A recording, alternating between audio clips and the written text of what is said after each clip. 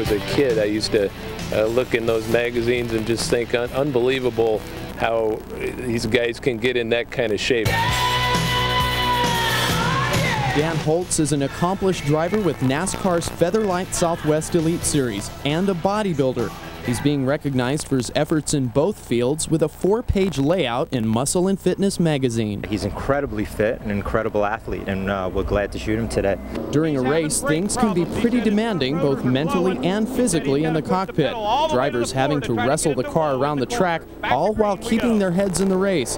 And in Dan's division, drivers don't have AC. Your heart's racing and you're tense and you're stressed and you're feeling all the heat and all of the physical abuse that you go through is amazing.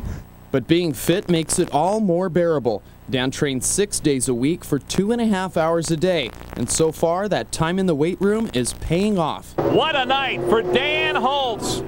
So far this season, his team has a win and a pole and is 4th in points. And anything that I can do physically to make myself more prepared for the battle, I believe it's worthwhile. I'm not sure that Dan Holtz might not be the fastest car on the racetrack right now. I'll continue to train as hard as I can and try and keep my body where it needs to be so that, when Saturday night rolls around, we're ready. Dan, I've had so much fun out here today, I'm thinking maybe I should be in my own Muscle and Fitness magazine shoot. Oh, Glenn, keep your shirt on. This isn't going to work. But all kidding aside, Dan has encouraging words for anyone who wants to get in shape.